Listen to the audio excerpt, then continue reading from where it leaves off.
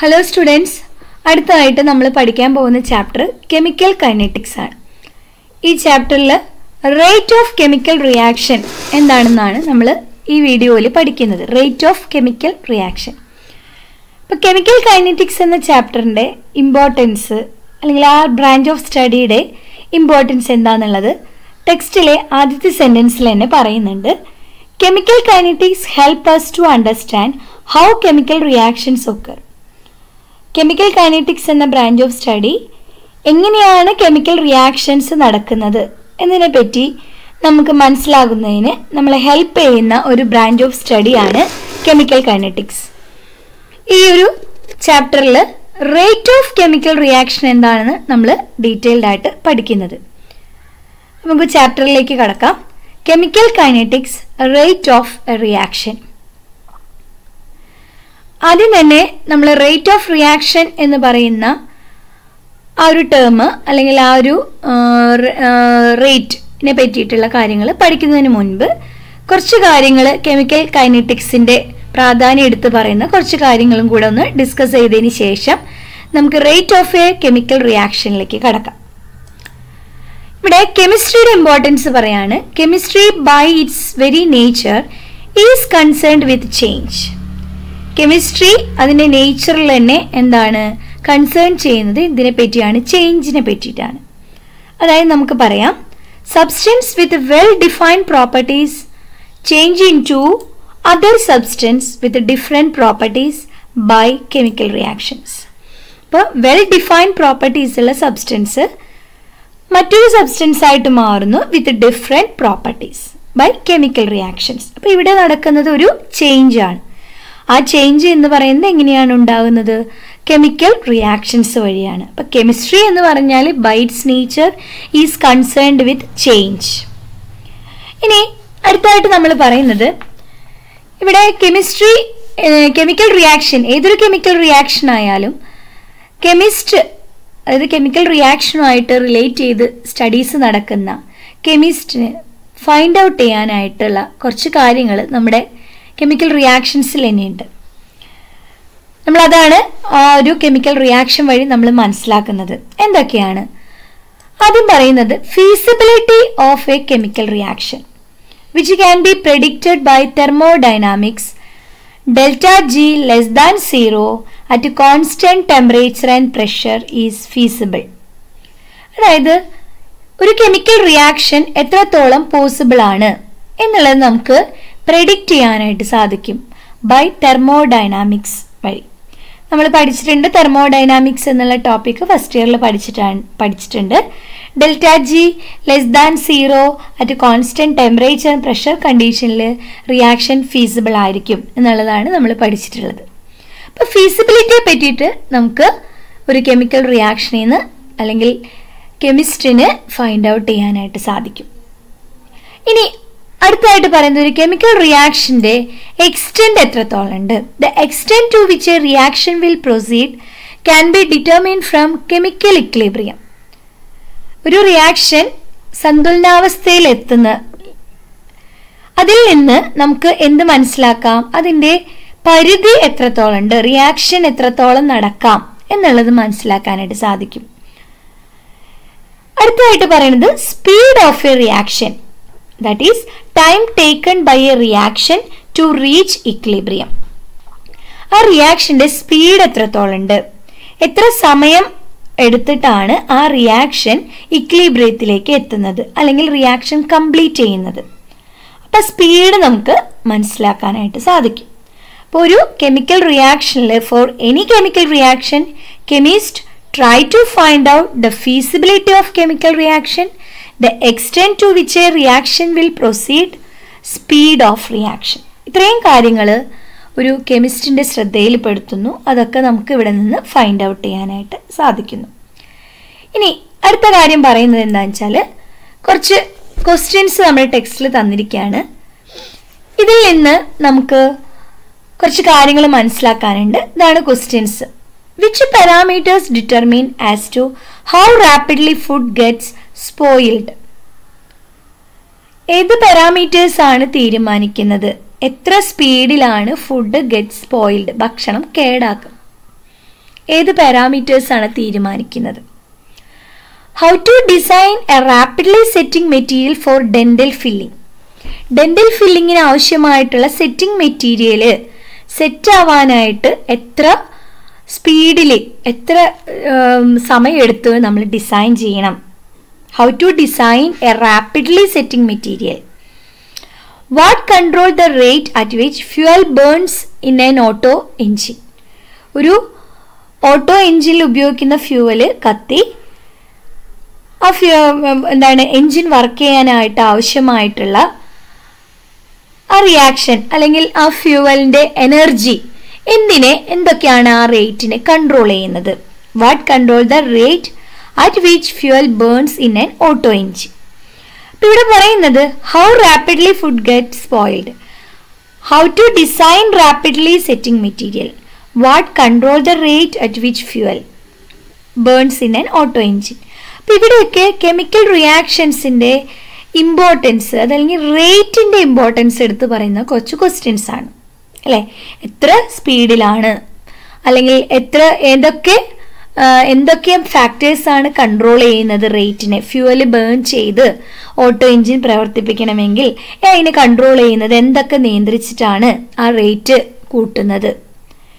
ഇനി അടുത്ത് പറയുന്നത് all these questions can be answered by the branch of chemistry which deal with the study of reaction rate and their mechanism called chemical kinetics.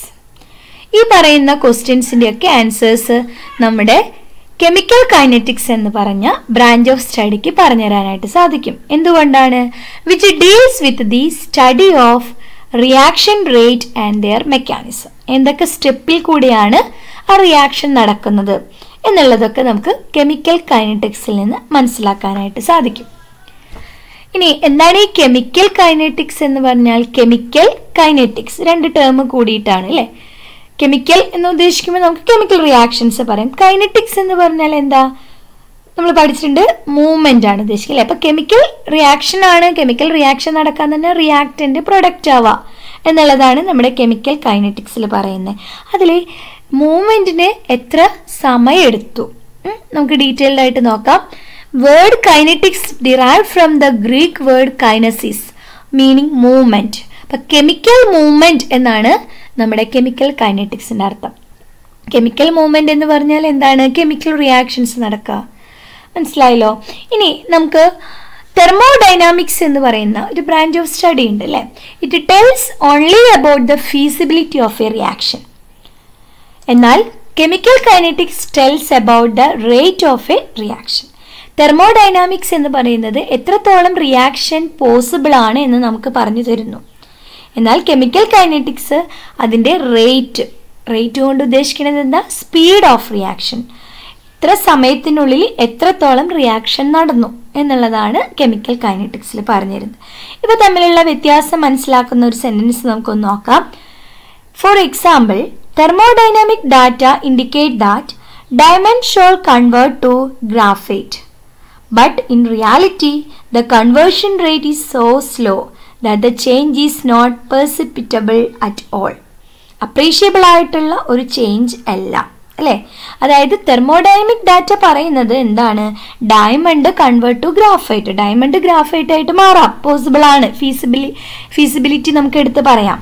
പക്ഷേ reality എന്താ സംഭവിക്കുന്നത്? ഈ കൺവേർഷന് വളരെ slow പ്രോസസ്സാണ്. ആ ചേഞ്ച് നമുക്ക് അപ്രീഷിയബിൾ ആയിട്ടുള്ളതല്ല.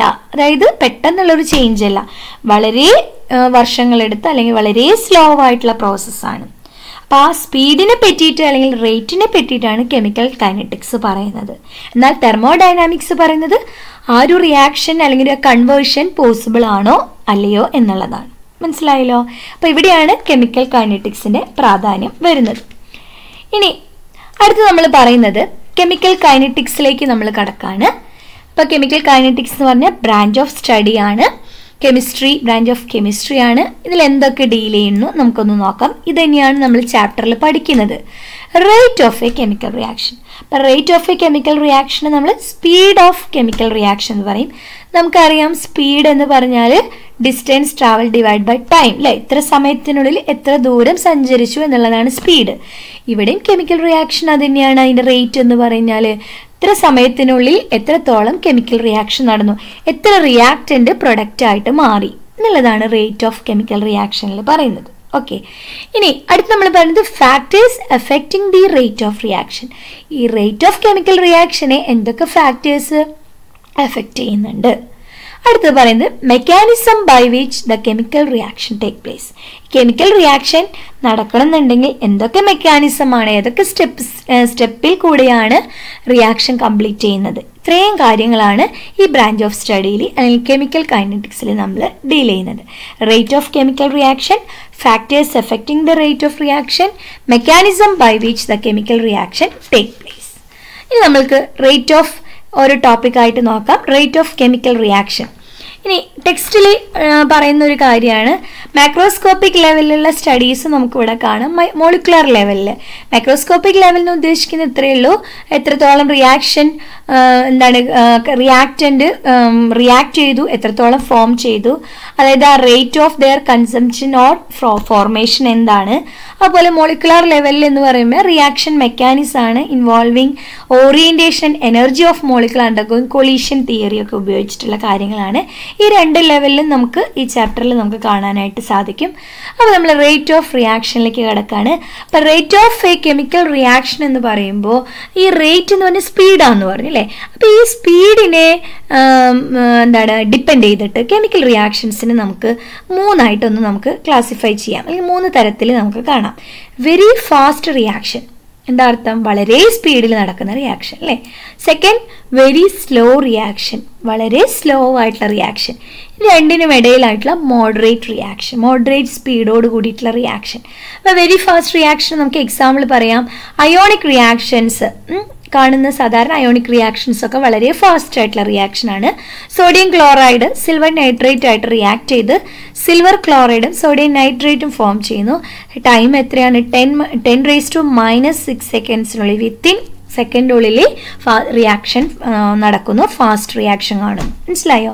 ഇനി വെരി സ്ലോ റിയാക്ഷൻ എന്ന് പറയുമ്പോൾ നമുക്ക് പറയാം rusting of iron in the presence of air and moisture അല്ലേ.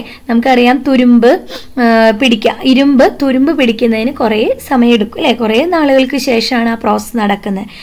In the presence of air and moisture, അങ്ങനെ ധാരാളം പ്രോസസ്സുകളുണ്ട് വെരി സ്ലോ ആയിട്ടുള്ള റിയാക്ഷൻസ്. അടുത്ത് പറയുന്നത് മോഡറേറ്റ് റിയാക്ഷൻ ആണ്, inversion of cane sugar and hydrolysis of starch. Moderate ആയിട്ടുള്ള സ്പീഡിൽ നടക്കുന്ന റിയാക്ഷൻസാണ്. അപ്പോൾ ഇവിടെ പറയുന്നത് ഇത്രമാത്രം സ്പീഡിൻ്റെ അല്ലെങ്കിൽ ആ ടൈം അനുസരിച്ചിട്ട് മൂന്ന് തരത്തിലുള്ള റിയാക്ഷനാണ്. Very fast reaction, very slow reaction and moderate reaction.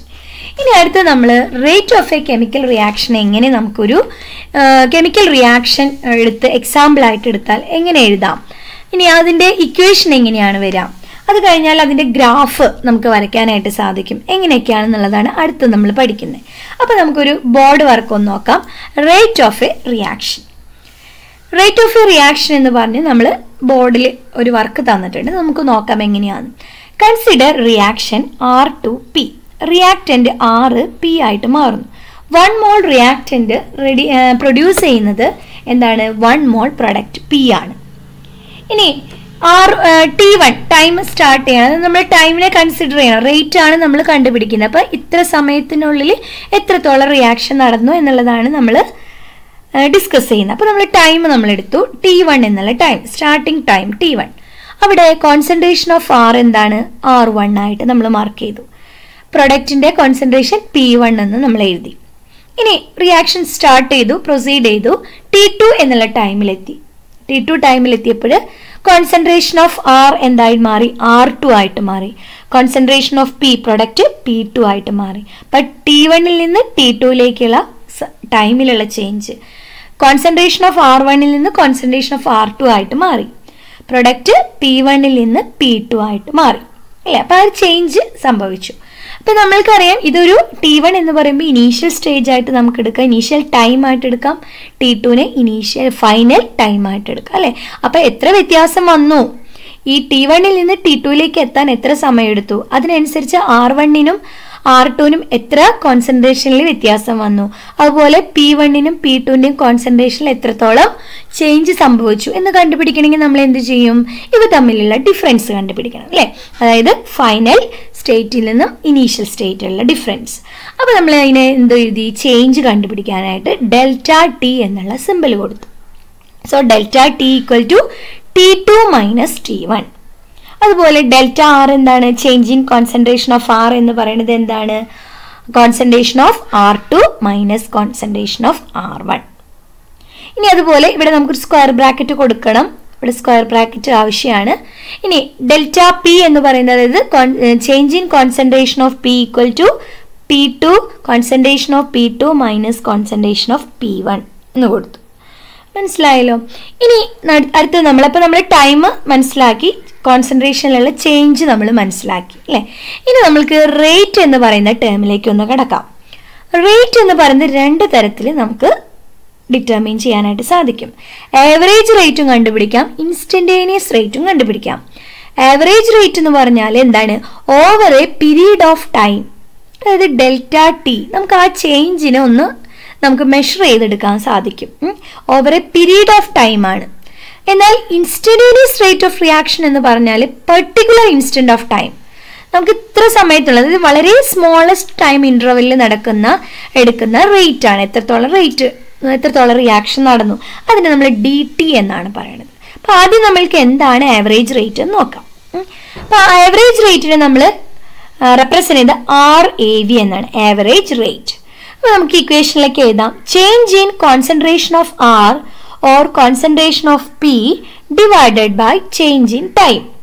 ഇനി ആറിന് എന്ത് ചേഞ്ച് ആണ് സംഭവിച്ചത്, പിക്ക് എന്ത് ചേഞ്ച്, രണ്ടിനും ഈക്വൽ ആണോ ചേഞ്ച് സംഭവിച്ചത്?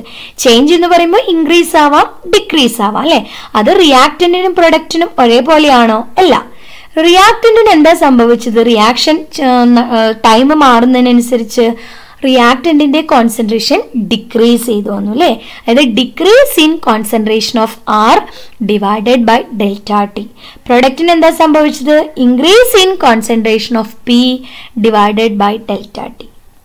ടൈം ചേഞ്ച് ചെയ്യുന്നതിനനുസരിച്ച് റിയാക്ടന്റിന്റെ കോൺസെൻട്രേഷൻ ഡിക്രീസ് ചെയ്തു വന്നു, എന്നാൽ പ്രൊഡക്റ്റിന്റെ കോൺസെൻട്രേഷൻ ഇൻക്രീസ് ചെയ്തു വന്നു. ഇനി ഇതിന് നമ്മൾക്ക് ഒരു ഇക്വേഷൻ ഫോമിൽ എഴുതാം.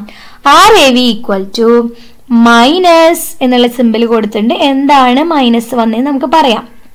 Delta concentration of R divided by delta T disappearance എന്നിവിടെ കാണിക്കുന്നുണ്ട്. എന്താ കാരണം?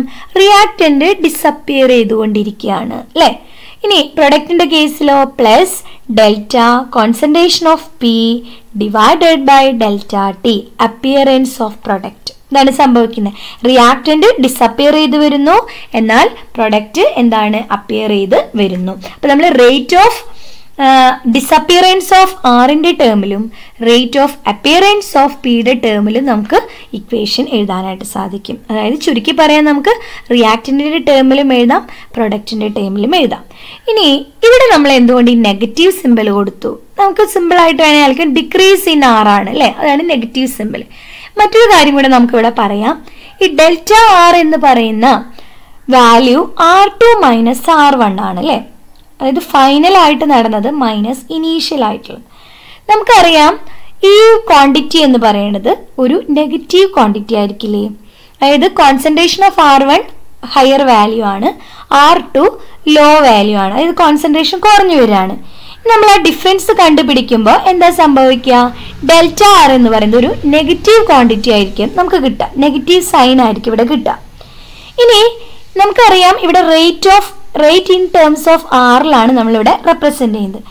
റേറ്റ് ഓഫ് എ റിയാക്ഷൻ എന്ന് പറയുന്നത് നെഗറ്റീവായിട്ട് നമ്മൾ പറയുമോ? ഒരിക്കലും നമുക്ക് നെഗറ്റീവായിട്ട് പറയാൻ സാധിക്കില്ല അല്ലെ?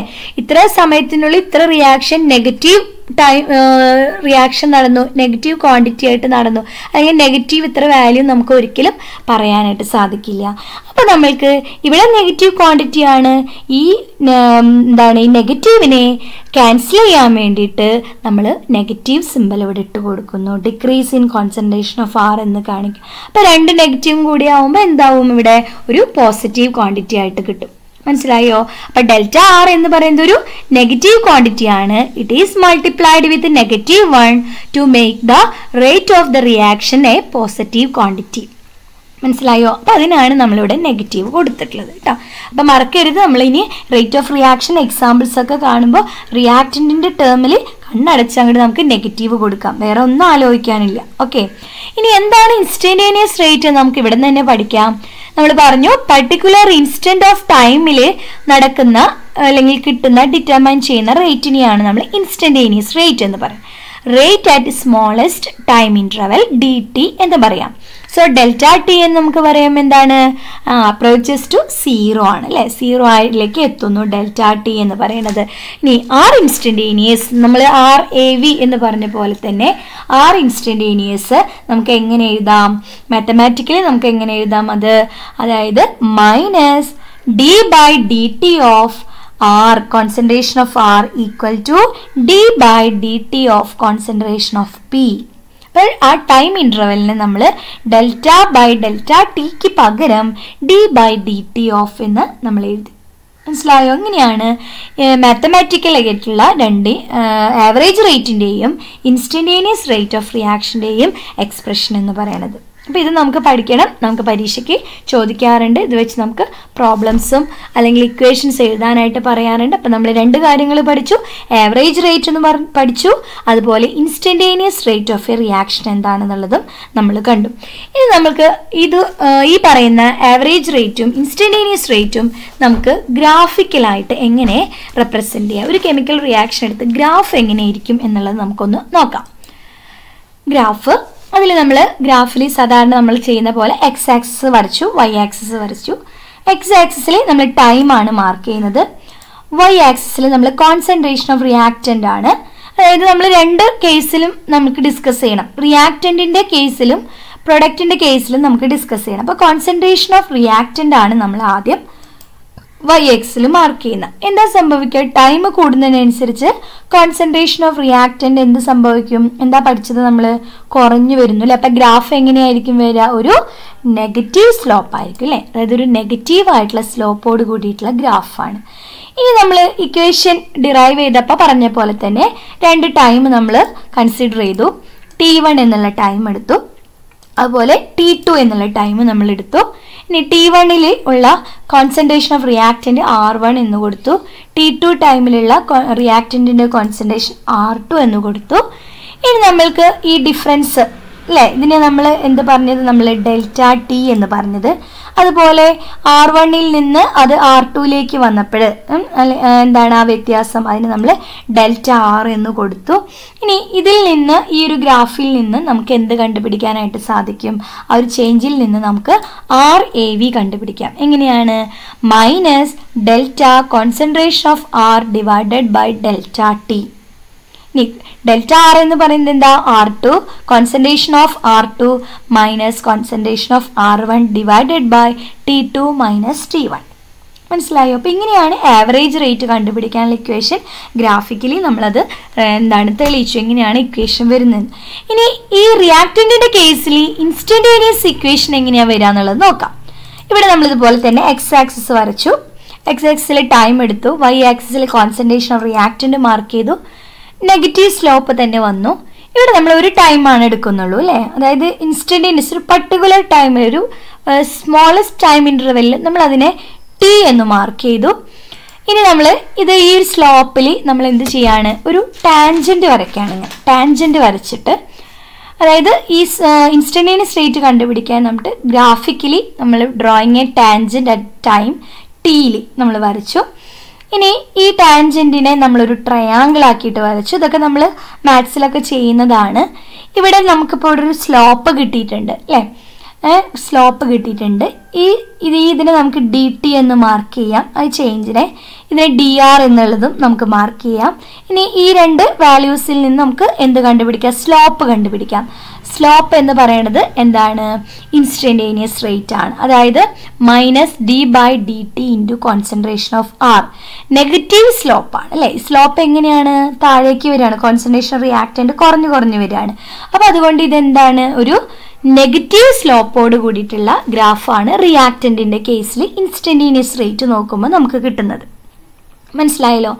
ഇനി ഇത് തന്നെ നമുക്ക് കോൺസെൻട്രേഷൻ ഓഫ് പ്രൊഡക്റ്റിൽ നോക്കാം. നമ്മൾ ടൈം മാർക്ക് ചെയ്തു, ടി ടൈം മാർക്ക് ചെയ്തു. കോൺസെൻട്രേഷൻ ഓഫ് പ്രൊഡക്റ്റ് നമ്മൾ y ആക്സിസിൽ മാർക്ക് ചെയ്ത് എങ്ങനെയായിരിക്കും ഗ്രാഫ്? ഒരു പോസിറ്റീവ് സ്ലോപ്പാണ് അല്ലേ? നമ്മൾ ഇക്വേഷനിൽ പറഞ്ഞ പോലെ തന്നെ T1 മാർക്ക് ചെയ്തു, T2 മാർക്ക് ചെയ്തു, അതിലുള്ള കോൺസെൻട്രേഷൻ ഓഫ് പ്രൊഡക്റ്റ് മാർക്ക് ചെയ്തു, കോൺസെൻട്രേഷൻ ഓഫ് പ്രൊഡക്റ്റ് ആയിട്ട് ടൈം T2ലുള്ളത് മാർക്ക് ചെയ്തു. അവ തമ്മിലുള്ള ഡിഫറൻസ് ഡെൽറ്റ ടി, പ്രൊഡക്റ്റിന്റെ കോൺസെൻട്രേഷൻ തമ്മിലുള്ള വ്യത്യാസം ഡെൽറ്റ പി എന്ന് കൊടുത്തു. ഇനി അതിൽ നിന്ന് നമ്മൾ ആവറേജ് റേറ്റ് കണ്ടുപിടിച്ചു. RAV equal to delta into concentration of P by delta T. ഇതൊരു പോസിറ്റീവ് ക്വാണ്ടിറ്റി ആണ്. പ്രൊഡക്റ്റിന്റെ കേസിൽ പോസിറ്റീവ് ആണ് കിട്ടുന്നത് അല്ലേ? So concentration of P2 minus P1 by T2 minus T1. ഈ ഇക്വേഷനാണ്, ഈ എക്സ്പ്രഷനാണ് നമുക്ക് പ്രോബ്ലം ഒക്കെ ചെയ്യാനായിട്ട് ആവശ്യം വരിക. ഇനി ഇത് തന്നെ നമുക്ക് ഇൻസ്റ്റന്റേനിയസ് റേറ്റിലൊന്ന് കണ്ടുപിടിക്കാം. എക്സ് ആക്സിസിൽ നമ്മൾ ടൈം എടുത്തു, y axle concentration of product mark ചെയ്തു, പിന്നെ പോസിറ്റീവ് സ്ലോപ്പ് വരച്ചു. ഇവിടെ നമ്മൾ ടൈം മാർക്ക് ചെയ്തു. ഇനി അതിൽ തന്നെ ആ ടൈമിൽ വെച്ചിട്ട് നമ്മളൊരു ടാൻജന്റ് വരയ്ക്കുകയാണ്. അതിൽ നിന്നൊരു ട്രയാങ്കിൾ ഫോം ചെയ്തു. ഈ ട്രയാങ്കിളിൽ ഈ ഒരു ഭാഗം DT ആണ്, ഈ ഒരു ഭാഗം DP ആണ്. ഇനി ഇതിന് സ്ലോപ്പ് നമ്മൾ കണ്ടുപിടിക്കാം. Slope R instantaneous equal to d by dt into concentration of P. It is a positive slope. Positive ആയിട്ടുള്ള ഒരു സ്ലോപ്പോട് കൂടിയിട്ടുള്ള ഗ്രാഫാണ്. അപ്പോൾ നമുക്ക് R instantaneous ഒരു പോസിറ്റീവ് ക്വാണ്ടിറ്റി നമുക്ക് കിട്ടി. അപ്പോൾ ഗ്രാഫിൻ്റെ നേച്ചർ മനസ്സിലായി. സിമ്പിളായിട്ട് അല്ലെങ്കിൽ ചുരുക്കി പറയാം, കോൺസെൻട്രേഷൻ റിയാക്റ്റന്റിന്റെ ടേമിൽ അതൊരു നെഗറ്റീവ് സ്ലോപ്പ് ആയിരിക്കും, പ്രൊഡക്റ്റിന്റെ ടേമിൽ അതൊരു പോസിറ്റീവ് സ്ലോപ്പ് ആയിരിക്കും. അപ്പോൾ ഈ രണ്ട് എക്സ്പ്രഷനും കൂടെ നമ്മൾ പഠിച്ചു വെക്കാം. മനസ്സിലായല്ലോ? ഇത്രയാണ് ഈ ഗ്രാഫിന്റെ എക്സ്പ്രഷനിൽ നിന്ന് ഗ്രാഫിക്കലി നമുക്ക് റേറ്റ് ഓഫ് റിയാക്ഷൻ, അതായത് ആവറേജ് റേറ്റും ഇൻസ്റ്റന്റേനിയസ് റേറ്റും നമുക്ക് എക്സ്പ്ലെയിൻ ചെയ്യാനായിട്ട് സാധിക്കും. അടുത്ത് നമ്മൾ പറയുന്നത് unit of A rate of A reaction ആണ്. റേറ്റ് ഓഫ് എ റിയാക്ഷൻ എന്താണ് പറഞ്ഞു നമ്മൾ? കോൺസെൻട്രേഷൻ ഓഫ് R അല്ലേ, അല്ലെങ്കിൽ P divided by time. Concentration എന്ന് പറയുന്നത് എന്താണ്? മോൾസ് പെർ ലിറ്റർ ആണ്. എങ്ങനെയാണ് ഈ യൂണിറ്റ് വരുന്നത് നമ്മൾ നോക്കുകയാണ്. ടൈം സെക്കൻഡിലാണ്. റേറ്റ് ഓഫ് റിയാക്ഷൻ എന്ന് പറയുന്നത് എന്താ? ഈ കോൺസെൻട്രേഷൻ ബൈ ടൈം. ഇത് moles per litre divided by second. ഇതിനെ നമ്മൾക്കൊന്ന് ചുരുക്കി ഇങ്ങനെ മാറ്റി എഴുതാം. മോൾ L raise to -1 S raise to -1. മനസ്സിലായോ? അപ്പോൾ ഇതാണ് ഒരു റേറ്റ് ഓഫ് എ റിയാക്ഷന്റെ യൂണിറ്റ് ആയിട്ട് നമ്മൾ എഴുതുന്നത്.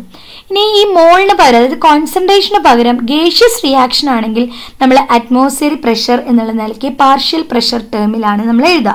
അപ്പം ATM പെർ സെക്കൻഡ് എന്നുള്ളതാണ് നമ്മുടെ unit of rate of A reaction വരെ in the case of gaseous റിയാക്ഷൻസിൽ. മനസ്സിലായല്ലോ?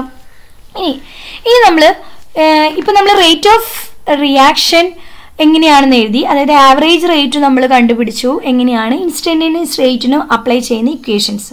ഇനി നമ്മൾക്കൊരു റിയാക്ഷൻ തന്നാൽ അതിൻ്റെ റേറ്റ് എങ്ങനെ എക്സ്പ്രസ് ചെയ്യാം എന്നുള്ളത് നോക്കാം. Expressing the rate of A reaction, എങ്ങനെ നമുക്കത് എടുത്ത് എഴുതാം റേറ്റിനെ? നമ്മളിപ്പോൾ പഠിച്ച ഇക്വേഷൻ വഴി ഒരു എക്സാമ്പിൾ തന്നെ നമുക്ക് എങ്ങനെ എഴുതാം, അത് നമുക്കൊരു ബോർഡ് വർക്കായിട്ട് കാണാം. ഇവിടെ നമ്മൾക്ക് ഒരു റിയാക്ഷൻ തന്നിട്ടുണ്ട്. A+B gives C+D. എയും ബിയും റിയാക്ട് ചെയ്ത് സിയും ഡിയും പ്രൊഡക്റ്റ് ഉണ്ടാവുന്നു. നമ്മൾ പഠിച്ച പോലെ RAV ആവറേജ് റേറ്റ് നമ്മൾ എഴുതി. Minus delta into concentration of A by delta T. ബിയുടെ ടേംസിൽ, അതായത് രണ്ട് റിയാക്റ്റൻ്റ് ഉണ്ട് അല്ലേ, എയും ഉണ്ട് ബിയും ഉണ്ട്. അപ്പോൾ ബിക്ക് നമ്മൾ നെഗറ്റീവ് മൈനസ് സിമ്പിൾ കൊടുത്തു. Delta concentration of B by delta T. ഇനി സി ടേമിൽ ആകുമ്പോൾ രണ്ടും പോസിറ്റീവ് ആയിട്ടുള്ളതാണ്. Plus delta concentration of C by delta T, then plus concentration of D by delta T. മനസ്സിലായോ? A+B gives C+D എന്നുള്ള കേസിൽ ഇതിനൊരു എക്സാമ്പിളും കൂടെ നമുക്ക് നോക്കാം. PCl5 give PCl3 plus Cl2. PCl5 decompose ചെയ്തിട്ട് PCl3യും Cl2 ആയിട്ട് മാറുന്നു. ഈ ഇക്വേഷന്റെ പ്രത്യേകത എന്താണ്? ഈ ഇക്വേഷന്റെ റേറ്റ് നമുക്ക് എങ്ങനെ റെപ്രസെന്റ് ചെയ്യാം? അതായത് ഇവിടെ ഒരു കാര്യം കൂടെ നമുക്ക് നോക്കണം. Stoichiometric coefficient of reactant and product നമ്മളൊന്ന് കൺസിഡർ ചെയ്യണം. നമ്മൾ പഠിച്ചിട്ടുണ്ട് സ്റ്റോഷിയോമെട്രിക് കോഎഫിഷ്യന്റ് എന്നാണ് നമ്മൾ പഠിച്ചിട്ടുണ്ട് അല്ലേ? നമ്മളിവിടെ ഒരു നമ്പർ എഴുതാറുണ്ട്. ഈ ഒരു കേസിൽ എന്താണ് സ്റ്റോഷിയോമെട്രിക് കോഎഫിഷ്യന്റ് ഓഫ് PCl5ഉം അത് ഡികമ്പോസ് ചെയ്ത് കിട്ടുന്ന PCl3യുടെയും Cl2ന്റെയും സ്റ്റോഷിയോമെട്രിക് കോഎഫിഷ്യന്റും സെയിം ആണ്. മനസ്സിലായോ? സെയിം കേസാണ്. ഇതൊരു കേസാണ്, ഒരു ടൈപ്പ് റിയാക്ഷൻ അല്ലെങ്കിൽ കേസ് 1 നമുക്ക് വേണമെങ്കിൽ പറയാം.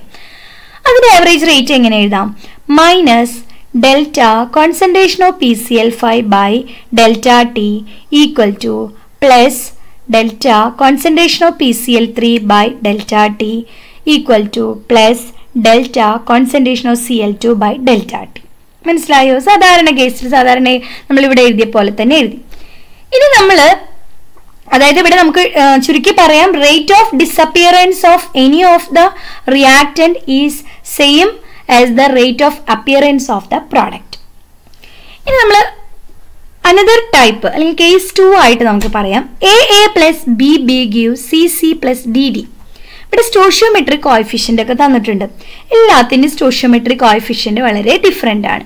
ഈ A എന്ന് പറയുന്ന റിയാക്ടിന്റെ സ്മോൾ a ആണ്, B എന്ന് പറയുന്ന റിയാക്ടിന്റെ സ്മോൾ b ആണ്, C എന്ന് പറയുന്ന പ്രൊഡക്റ്റിന്റെ സ്മോൾ c ആണ്, D എന്ന് പറയുന്ന പ്രൊഡക്റ്റിന്റെ സ്മോൾ d ആണ്. ഇതെങ്ങനെ നമ്മൾക്ക് എഴുതും? സ്റ്റോഷിയോമെട്രിക് കോഎഫിഷ്യന്റ് ഡിഫറെൻ്റ് ആയിട്ടുള്ള കേസാണ് ഇവിടെ നോട്ട് ഈക്വൽ ടു 1 എന്ന് നമുക്ക് പറയാം. അപ്പോൾ ഇവിടെ നമ്മൾ എന്താ ചെയ്യാം? Rate of disappearance of any of the reactant or product അല്ലെങ്കിൽ rate of appearance of product is divided by their respective stoichiometric coefficient. അങ്ങനെ വരുമ്പോൾ rate of ഫോർമേഷനും അതുപോലെ rate of കൺസംഷനും എന്തായിട്ട് മാറും? മേക്ക് ദം ഈക്വൽ ആക്കാനായിട്ട് സാധിക്കും. അതിന് വേണ്ടിയിട്ട് നമ്മൾ എന്ത് ചെയ്യാണ്? ആ സ്റ്റോഷിയോമെട്രിക് കോഎഫിഷ്യന്റ് കൊണ്ട് ഡിവൈഡ് ചെയ്യാണ്. നമുക്ക് എക്സാമ്പിളിൽ നിന്ന് മനസ്സിലാക്കാം. ഇവിടെ നമ്മൾക്ക് എന്ത് വരും? Minus 1/a into delta concentration of A by delta T. അപ്പോൾ നമ്മൾ ഇവിടെ എന്ത് ചെയ്തു? ഈ സ്റ്റോഷിയോമെട്രിക് കോഎഫിഷ്യന്റ് കൊണ്ട് നമ്മുടെ റേറ്റിനെ നമ്മളൊന്ന് എയുടെ റേറ്റിനെ നമ്മളതിനെ ഡിവൈഡ് ചെയ്തു. അതുപോലെ ബി എന്ന് പറയുന്ന റിയാക്റ്റന്റിന്റെ റേറ്റിനെ നമ്മൾ ബിയുടെ സ്റ്റോഷിയോമെട്രിക് കോഎഫിഷ്യന്റ് കൊണ്ട് ഡിവൈഡ് ചെയ്തു. നെഗറ്റീവ് സൈനും കൊടുക്കണം, അത് നമുക്കറിയാം, മറക്കരുത്, നമുക്കത് റിയാക്റ്റന്റ് ആണ് അല്ലേ. അതുപോലെ സി എന്ന് പറയുന്ന പ്രൊഡക്റ്റിന്റെ സ്റ്റോഷിയോമെട്രിക് കോഎഫിഷ്യന്റ് കൊണ്ട് ആ റേറ്റിനെ നമ്മളൊന്ന് ഡിവൈഡ് ചെയ്തു. ഇവിടെയും അതേ നമ്മൾ അതുപോലെ ഡിവൈഡ് ചെയ്തു. അപ്പോൾ നമ്മൾ എന്താ ചെയ്തത് ഇവിടെ? റേറ്റ്, അതായത് ഈ സൈഡിലും അതായത് റേറ്റ് ഓഫ് കൺസംഷനും റേറ്റ് ഓഫ് ഫോർമേഷനും നമ്മൾ എന്ത് ചെയ്യാണ്? ഈക്വൽ ആക്കാനായിട്ടാണ് നമ്മൾ ആ ഒരു കേസ് ചെയ്യുന്നത്. ഇവിടെ നമുക്കൊരു എക്സാമ്പിൾ എടുക്കാം. N2 + 3H2 give 2NH3. അമോണിയയുടെ preparation ആണ്, ഹേബർ പ്രോസസ് ആണ്. ഇവിടെ നമ്മൾ നൈട്രജനും ഹൈഡ്രജനും റിയാക്റ്റന്റ് ആണ്, അപ്പം നെഗറ്റീവ് കൊടുത്തു. ഇനി ഇവിടെ സ്റ്റോഷിയോമെട്രിക് കോഎഫിഷ്യന്റ് ഒന്നുമില്ല, 1 ആണ്. അപ്പം നമ്മൾ അതുപോലെ തന്നെ എടുത്ത് എഴുതി. ഹൈഡ്രജന്റെ കേസിൽ 3 ആണ് അല്ലേ, അപ്പം നമ്മളിവിടെ 1/3 എന്ന് കൊടുത്തു. അപ്പോൾ ഈ 3യും ഇതിലേക്ക് വരുമ്പോൾ എന്താവണോ? അത് ഈക്വൽ ആയിട്ട് മാറുന്നു. ഇവിടെയും നമ്മൾ അതിനെ റേറ്റിന് നമ്മൾ 2 കൊണ്ട് ഡിവൈഡ് ചെയ്തു. അപ്പോൾ കിട്ടുന്ന വാല്യൂവിൽ എന്താ സംഭവിക്കുന്നത്? ഈക്വൽ ആക്കാനായിട്ട് നമുക്ക് സാധിക്കും. റേറ്റ് ഓഫ് ഡിസപ്പിയറൻസും റേറ്റ് ഓഫ് അപ്പിയറൻസും അല്ലെങ്കിൽ rate of ഫോർമേഷനും rate of കൺസംഷനും make them equal. അതിന് വേണ്ടിയിട്ടാണ് നമ്മൾ ആ സ്റ്റോഷിയോമെട്രിക് കോഎഫിഷ്യന്റ് കൊണ്ട് ഡിവൈഡ് ചെയ്യുന്നത്. അപ്പോൾ എങ്ങനെയാണ് സ്റ്റോഷിയോമെട്രിക് കോഎഫിഷ്യന്റ് ഒരേപോലെയുള്ള ഇക്വേഷൻ, അതായത് കേസ് 1ലും കേസ് 2ലും തന്നിട്ടുള്ള എക്സാമ്പിളിൽ നിന്ന് ഈ 2 തരത്തിലുള്ള റിയാക്ഷൻസ്, നമുക്ക് കെമിക്കൽ റിയാക്ഷൻസ് തന്ന റേറ്റ് എഴുതാൻ നമ്മൾ പഠിച്ചിരിക്കണം. ഒന്നുമില്ല, നമുക്ക് ആലോചിക്കേണ്ടത് സ്റ്റോഷിയോമെട്രിക് കോഎഫിഷ്യന്റ് ഒന്നുമില്ല എങ്കിൽ, അതായത് 1 ആണെങ്കിൽ നമുക്ക് വേറെ ഒന്നും ആലോചിക്കാനില്ല. റിയാക്ടന്റിന്റെ സൈഡിൽ നെഗറ്റീവ് കൊടുക്കുക, പ്രൊഡക്റ്റിന്റെ സൈഡിൽ പോസിറ്റീവ് കൊടുത്ത് റേറ്റ് എഴുതുക. ഇനി സ്റ്റോഷിയോമെട്രിക് കോഎഫിഷ്യന്റ് ഉണ്ടെങ്കിൽ നമ്മൾ എന്ത് ചെയ്യുക? ഓരോന്നിനെയും ആ സ്റ്റോഷിയോമെട്രിക് കോഎഫിഷ്യന്റ് കൊണ്ട് നമ്മൾ ഡിവൈഡ് ചെയ്യുക. റിയാക്ടന്റിന്റെ സൈഡിൽ നെഗറ്റീവും കൊടുക്കണം, പ്രൊഡക്റ്റിന്റെ സൈഡിൽ പോസിറ്റീവ് സൈനും കൊടുക്കണം. ഓക്കെ, അപ്പോൾ നമുക്ക് കുറച്ച് എക്സാമ്പിൾസ് ഒന്ന് നോക്കാം എങ്ങനെയാണ് റേറ്റ് ഓഫ് റിയാക്ഷൻ എഴുതണേ എന്നുള്ളത്. ആദ്യത്തെ ഒരു എക്സാമ്പിൾ ഇതാണ്. സെക്കൻഡ് എക്സാമ്പിൾ, 3 എക്സാമ്പിൾസ് നമുക്ക് തന്നിട്ടുണ്ട്. എങ്ങനെ എഴുതും ഇതിന്റെ? Hg + Cl2 give HgCl2, 2Hi give H2 + I2. Hydrogen iodide decompose ചെയ്യാണ്. 5Br- + BrO3 + 6H + Br2 + 3 water ആയിട്ട് മാറുന്നു. അപ്പോൾ ആദ്യത്തെ കേസിൽ റേറ്റ് നമുക്ക് എങ്ങനെ എഴുതാം? നമുക്ക് എഴുതി നോക്കാം അല്ലേ. റേറ്റ് ഓഫ് റിയാക്ഷൻ നെഗറ്റീവ് കൊടുത്തു. കോൺസെൻട്രേഷൻ, അതായത് delta concentration of Hg by delta T equal to negative delta concentration of Cl2 by delta T. അപ്പോൾ രണ്ടും നമ്മൾ നെഗറ്റീവ് ക്വാണ്ടിറ്റി കൊടുത്തു. equal to delta concentration of HgCl2 by delta T. ഇനി ഇവിടെയോ, ഇവിടെ stoichiometric coefficient ഒന്നും വേറെ കാണുന്നില്ല, അപ്പൊ നമുക്ക് വേറെ ഒന്നും എഴുതാനില്ല. നമ്മൾ ആദ്യം കണ്ട കേസ് അല്ലേ. സെക്കൻഡ് കേസിൽ എന്താ, സെക്കൻഡ് എക്സാമ്പിളിൽ എന്താ, സെക്കൻഡ് കേസിൽ ചെയ്ത കാര്യം ചെയ്യണം. ഇവിടെ സ്റ്റോഷിയോമെട്രിക് കോഎഫിഷ്യന്റ് 2 ഉണ്ട്. അപ്പൊ നമ്മൾ ആ 2 കൊണ്ട് ഇക്വേഷൻ ഡിവൈഡ് ചെയ്തു, നെഗറ്റീവ് സൈൻ കൊടുത്തു. ഇനി ഇവിടെ ആണെങ്കിലോ 1 ആണ് അല്ലേ, 1 ആണുള്ളത്. അപ്പൊ നമുക്ക് പ്രത്യേകിച്ചൊന്നും എഴുതാനില്ല. ഇനി അടുത്ത ഇക്വേഷനിൽ എന്താ സംഭവിക്കുന്നത്, അടുത്ത കെമിക്കൽ റിയാക്ഷനിൽ ഇവിടെ 5 ആണ്, ഇവിടെ 6 ഉണ്ട്, ഇവിടെ 3 ഉണ്ട്, 3 ഉണ്ട് അല്ലേ. അപ്പോൾ ഈ ഓരോ കേസിലും നമ്മൾ അതിനെ ആ കോഎഫിഷ്യന്റ് കൊണ്ട് ഡിവൈഡ് ചെയ്യുക. -1/5 delta BR minus by delta T, delta minus delta BrO3 minus by delta T. 6 ആണ് ഇവിടെ, അപ്പോൾ മൈനസ്, അതും റിയാക്റ്റൻ്റ് ആണ്, 1/6 delta concentration of H plus by delta T equal to 1/3 delta concentration of Br2 by delta T. ഇവിടെ നമ്മൾ 1/3 delta concentration of H2 by delta T നമുക്ക് കൊടുത്തു. അപ്പോൾ ഏതൊരു റിയാക്ഷൻ തന്നാലും നമുക്ക് റേറ്റ് ഓഫ് റിയാക്ഷൻ എങ്ങനെയാണ് എഴുതാന്നുള്ളത് നമ്മൾ പഠിക്കണം, നമുക്ക് പരീക്ഷയ്ക്ക് ചോദിക്കാറുള്ളതാണ്. അപ്പോൾ ഇത്രയും ഭാഗങ്ങളാണ് നമ്മൾ ഈ വീഡിയോയിൽ ഉൾപ്പെടുത്തിയിട്ടുള്ളത്. നമ്മൾ റേറ്റ് ഓഫ് എ റിയാക്ഷൻ എങ്ങനെയാണ്, എന്താണ് നമ്മൾ പഠിച്ചു, ആവറേജ് റേറ്റ് എന്താണ്, അതിൻ്റെ ഇക്വേഷൻ പഠിച്ചു, ഇൻസ്റ്റന്റേനിയസ് റേറ്റ് എന്താണ്, അതിൻ്റെ ഇക്വേഷൻ, ഒപ്പം നമ്മൾ അവയുടെ ഗ്രാഫ് എങ്ങനെയാണ് വരയ്ക്കുക എന്നുള്ളതും, ആവറേജ് റേറ്റ് എങ്ങനെയാണ് ഗ്രാഫിൽ റെപ്രസെൻ്റ് ചെയ്യുക, ഇൻസ്റ്റന്റേനിയസ് റേറ്റ് എങ്ങനെയാണ് ഗ്രാഫിൽ റെപ്രസെൻ്റ് ചെയ്യുക എന്നുള്ളതൊക്കെ കണ്ടു. അതുകൂടാതെ നമ്മൾ ഒരു കെമിക്കൽ റിയാക്ഷൻ നമുക്ക് തന്നാൽ, ഒരു കെമിക്കൽ ഇക്വേഷൻ നമുക്ക് തന്നാൽ അതിൽ നിന്ന് റേറ്റ് എങ്ങനെ എഴുതാം, എക്സ്പ്രസ് ചെയ്യാം എന്നുള്ളത് നമ്മൾ കുറച്ച് എക്സാമ്പിൾസ് പഠിച്ചു. അവിടെ 2 കേസുകളാണ് കണ്ടത്. ഒന്ന് സ്റ്റോഷിയോമെട്രിക് കോഎഫിഷ്യന്റ് സെയിം ആകുന്ന കേസും സ്റ്റോഷിയോമെട്രിക് കോഎഫിഷ്യന്റ് ഡിഫറെൻ്റ് ആകുന്ന കേസുകളും കണ്ടു, 2 തരത്തിലും കണ്ടു. അപ്പോൾ ഇത്രയും ഭാഗങ്ങളാണ് നമ്മൾ ഈ വീഡിയോയിൽ ഉൾപ്പെടുത്തിയിട്ടുള്ളത്.